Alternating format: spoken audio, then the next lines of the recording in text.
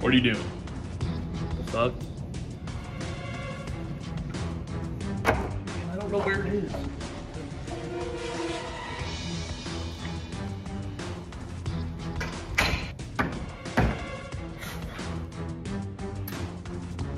Hello, sharks.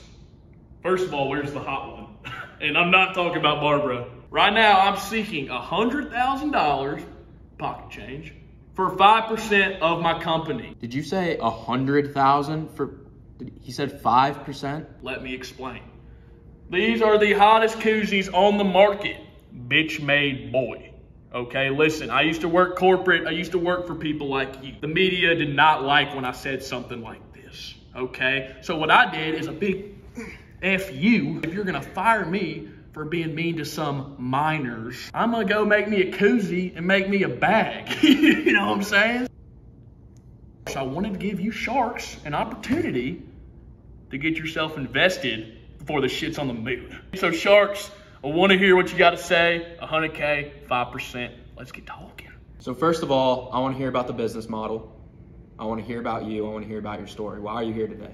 Why am I here today? To make millions? I've always been a nitty gritty type of guy. An outside of the box thinker, if you know what I'm saying. Worked corporate for a while, kind of half-assed my job a little bit. You know, as soon as this video came out about me, I said, you're a bitch made boy to somebody.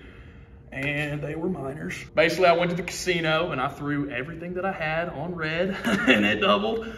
And I basically said, hey, I'm gonna put the down payment on these koozies and sell them to everybody. What have you done in sales so far? How are sales doing?